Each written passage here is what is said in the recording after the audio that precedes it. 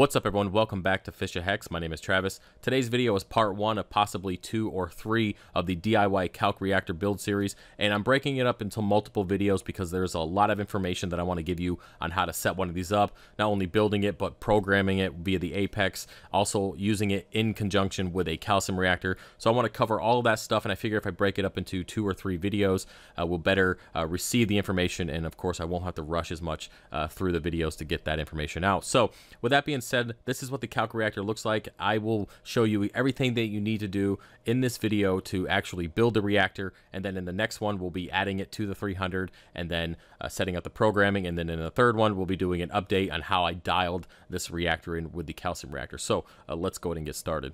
Now, the first thing I did when setting up this reactor is prep the lid. Now, you can see here that there's an input and an output. What I'm going to do is take 1/2-inch threaded adapters, which are 1/2-inch thread to 1/4 push connect for the standard RODI tubing, and I'm going to go ahead and thread those into those fittings, giving me my input, which will go all the way down to the bottom of the reactor, allow it to mix with the kalk, and then flow up through the reactor and come out the output. Now, I will be adding a check valve to the input just so there isn't any backflow into the ATO container, as well as a ball valve on the output, because I am going to dial down the reactor to get a certain drip rate per minute, which you guys will see later when setting it up on the 300.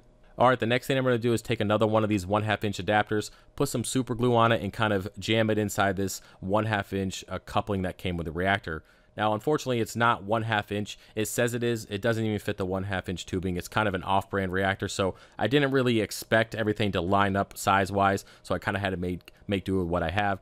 But with that being said, I ended up cracking the coupling a little bit, but it's nothing a little super glue could not take care of. And the whole purpose of this is to actually be attached underneath the lid of the reactor and hold the acrylic tube that will go all the way down to the bottom of the reactor, which will mix with the kalk and then kind of flow back up out the reactor. So that's the whole point of this. It's just to simply hold an acrylic tube, and it might not be pretty looking, but it definitely works and serves a purpose. Alright, now that we're done with the lid, let's go ahead and move on to drilling the reactor. Now I'm just going to go ahead and line up my maxiget pump here just to kind of figure out where I want it to be, and we're going to drill the output of the pump first. Now these are going to be 1/2-inch uniseals, and when it comes to drilling these, you're going to want to use a 1 1/4 inch drill bit. Now I'm going to be using my wood drill bits that I use on pretty much everything that I drill around here. It has the standard drill bit that kind of guides the rest of the bit through the material, and I feel that this is going to be beneficial instead of cutting up the reactor or skipping it around, just to simply have that pilot hole and then drill completely through the reactor. So if you're going to do this, I highly recommend you get these bits because it's going to make it a hell of a lot easier. Now, when it comes to drilling this, definitely take your time. Don't add any unnecessary pressure. Just let the bits do the work. Just like drilling our glass aquariums, let the bit do the work with just a small amount of pressure on that bit. So with that being said, it only took about 30 seconds to drill through, and we had a nice clean hole ready for our 1/2-inch uniseal. Alright, now that we have our first hole with our uniseal in it, it's time to move on to working with the maxiget 1200 mixing pump. Now, the reason why I only drilled one hole first is because there are several things that I want to do with this pump that I need to make sure that it lines up properly before I drill any holes into the reactor. Because one mistake, it's not going to line up right, and then it's just not going to work overall as a build. So the first thing I'm going to do here is just add a 1/2-inch screw adapter here to the 1/2-inch slip, which will go into the output of the maxijet. Now that's going to go here on a union, which will then be connected to the tube that goes into that first uniseal. Now this first tube is actually going to be going in and then straight down where it's going to mix with the Kalkwasser. Alright, so the next thing I'm going to do here is add a 2 little fishies ball valve. Now this is something that I did not see on very many commercial reactors, and the reason why I added it was to have some controllability over the flow of this pump.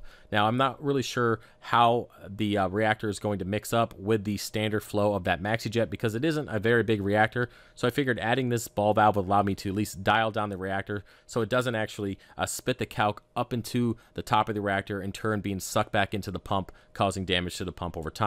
And it actually worked out great. I turned it down probably 1/3 the way, and it still mixes the kalk, but not enough where it's going to kind of cause it to be sucked back into the pump. Now, when it came to holding this tube in place, I decided to go with zip ties. Now, I originally bought the clips, and I figured it would look cool, and it would kind of be stronger than zip ties, but neither of those things happened. It looked too bulky, and it just wasn't as snug as the zip ties, so I decided just to use those.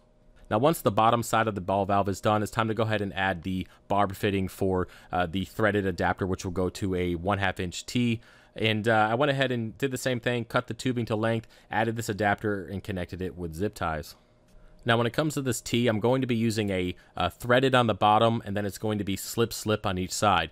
Now, basically what this does is allows me to connect to this blue fitting here, which connects to the pump, and then it's also going to allow me to go to the left into the reactor, and then to the right to a drain port that I'll use when I need to refill the reactor with Kalkwasser. I can simply drain out some of that water and then replace it and then fill it back up. All right, now that we got the majority of the pump completed, I'm going to go ahead and line it up on the reactor and then mark where I'm going to drill for that second uniseal. Now you guys can see why it was so important to go ahead and complete that entire ball valve control flow part of the pump before drilling, because it would have been impossible to know exactly where it would have lined up. Now, just like the first one, we're going to be using the guided drill bit here, which is 1 1/4 inch, and then simply drill through, same process, and then we can add our uniseal. All right, now that we have our uniseals in place, let's go ahead and do the plumbing for the reactor. Now, the first one we're going to do here is the output from the maxiget. Now, this is going to be the red tubing, which will come directly in from the maxiget and then straight down to the bottom of the reactor with the 90-degree elbow. Now, what this does is it allows the water to mix with the calc, kind of move it up into the reactor to get all saturated, and then it will in turn fall back down and be ready for the next time it mixes. Now, I do want to apologize for not showing you guys how I installed this first set of PVC.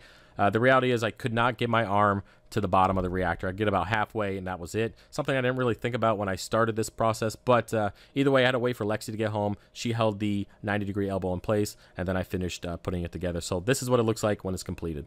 Now, once we have the red PVC in place, I'm going to go ahead and cut it to size and add our first union. Now, just a heads up, in this video, you're not going to see me add the second union, but I do add a second one where the blue piping is, just to make it easier to add and remove the pump, and that's something I decided to do at the last minute. All right, now that that's done, let's go ahead and add the blue piping, which is the input for the pump. Now, as you guys can see, it's definitely a struggle to get this tube in there, but if you add some water to the pipe, it will slide in a little bit easier. And understand, guys, it has to be a tight fit because you want it to have enough pressure against the hole of the reactor there to seal it up. All right, now that we have our input and output PVC in place, it's now time to connect the maxiget to the reactor. Now, the first thing I'm going to do here is connect the output union to the red PVC and then connect the maxijet. Now, as I mentioned before, I added a second union, which you guys will see here in a few minutes, and that is going where the blue PVC is. I did not record that. I just simply did it because I changed my mind during the build process, and that's usually how these builds go. If you don't really have a full plan, you have a general idea what you want to do, and you just kind of make adjustments as you go. So in turn, I did add a second union just to make it easier for removing the pump when I need to do maintenance. All right, now that our pump is connected, it's time to go ahead and add our drain line. Again, this is something that I didn't see on too many commercial reactors. Some of the higher end ones did have this feature, and what it does is it allows you to drain out enough water so when you add the Kalkwasser, it doesn't spill over the top of the reactor. It also makes it easier for maintenance if you have to remove the pump, all that kind of stuff. You can drain the water down pretty far into the reactor. So what I did is I just went ahead and took a 90-degree elbow, which was slip on one side and threaded on the other, and then added another one of those 1/2 inch to 1/4 inch adapters, which then will connect to a piece of pipe, which will then go to a ball valve. Now, I will show you guys exactly how this drain valve works once we get to test filling the reactor at the end of the video. All right, now that our pump is complete, as well as our drain valve, it's time to move up to the top of the reactor, install our check valve, as well as our PVC acrylic tube that will go all the way down to the bottom of the reactor. Now, one thing about this check valve is it's made for an RODI system, so a standard small end or a lower gallon per hour ATO pump will not cut it. You need to have something that's over 150 gallons per hour. Now, the one that I started with was a 90 gallon per hour, and yes, it did bypass the check valve, but the outflow or the effluent rate that's coming out of the reactor just was not good enough. And if sometimes it worked, sometimes it didn't. When the pump turned it on and off, there just wasn't enough head pressure to bypass that check valve. Now, the check valve is very important because you don't want a Kalkwasser being sucked into your ATO reservoir, so you need to have the check valve. So just remember that when you're buying parts for this, get a pump of at least 150 gallons per hour or more, and you can get past that check valve head pressure. All right, now that our reactor is complete, it's time to go ahead and do a quick test fill. Now, this is that 90 gallon per hour pump that I did replace, but I wanted to show you here is the adapter that I made for the 1/4 inch tubing that goes into my ATO reservoir. And as you guys can see here, it's just the fitting that comes with the pump, which was zip tied together to a 1/2 inch piece of hose, and then zip tied to a 1/2 inch to 1/4 inch adapter, and that is where I connect the tubing. All right, when it comes to test filling this, I'm going to go ahead and fill up a 5-gallon bucket with RODI water and then connect all the plumbing and pipes to the reactor. Now, my plan is just to fill it up and let it run for several hours just to make sure that the seals are good, nothing is leaking, all the fittings are good, and just double check the drain and all that kind of stuff to make sure before I get it underneath the 300, there won't be any surprises that I'll wake up to the next day. Now, as I mentioned, I went ahead and swapped out this ATO pump about halfway through filling this reactor up after realizing it just wasn't going to be powerful enough. Now, once the reactor was filled, I did test both pumps, their drip rates, kind of how they worked on and off, and then really went with that 250 gallon per hour pump just because the overall power was much better, and I was able to take advantage of the ball valve to be able to dial down the drip rate, which you guys will see in the next video. Well, guys, that's about it for the build process of this reactor. For the remainder of the video, I'm just going to answer a question that you guys had on Instagram. And while I'm doing that, you guys will see me drain the reactor and fill it back up through that port.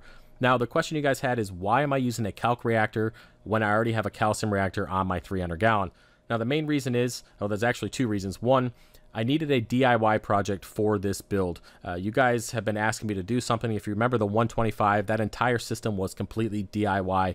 And for the 300, there's sponsorships and it's custom made, and there's not really any room for me to get in there and do my own thing. So this was a perfect opportunity to set this up. Now, the second reason and the most important reason is I want to use the kalk reactor in conjunction with the calcium reactor to elevate the pH in my tank. Now, right now, my pH levels are in a totally normal range of 7.8 to 8.1, but I prefer my pH to be at 8.2 to 8.3. Now, we're going to go ahead and connect this to the 300 and use it and dial it in, and then, alongside with the calcium reactor to get my pH elevated up to those levels or as close to those levels as I can get.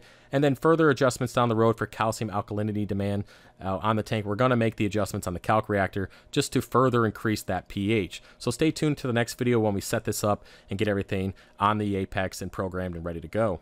Well, that's about it for this video. I hope you guys enjoyed it. If you did, please give it a thumbs up because I put a lot of time and effort into these videos. And if you have any questions about this, please let me know via the comment section below. Now, stay tuned for part 2 and possibly 3 of this build series. And either way, guys, I hope you liked it, and I'll see you later. Peace.